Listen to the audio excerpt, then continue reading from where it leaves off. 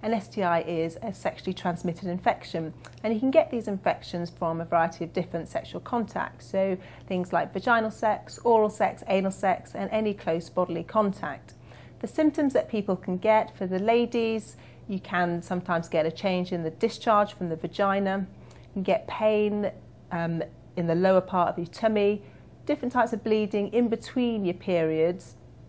any sort of soreness or itchiness around the outer genital areas, or any lumps, bumps, sores, or anything that isn't usually there. For men, men can get pain whilst they're urinating, a discharge from the end of the penis, again any sores, lumps, bumps that aren't usually there, pain in the testicles, and sometimes lumps in the groin. Now actually the most common symptom is no symptom at all, and in fact that's the most worrying thing, that a lot of people carry out infections without even realising that they have them.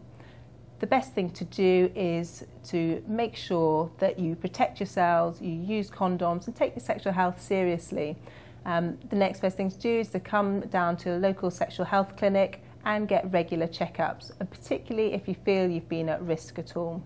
Now, another question that we're often asked is, if I have an STI, does that mean my partner's been unfaithful? And it doesn't necessarily, because there are a lot of sexually transmitted infections that you can carry around and not really realise that you have them, so it may not be a recent thing.